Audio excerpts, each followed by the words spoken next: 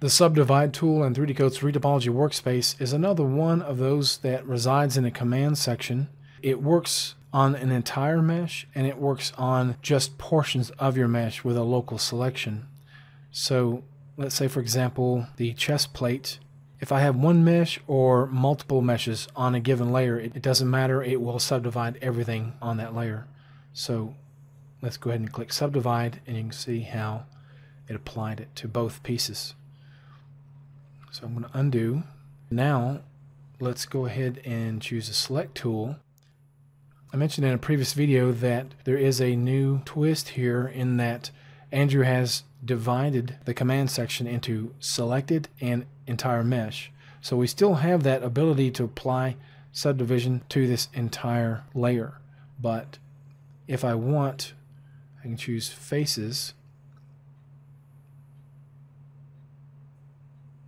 Just kind of brush select the area that I want to subdivide. And then now, here in the selected section, choose Subdivide, and it's applied it. Go ahead, Escape.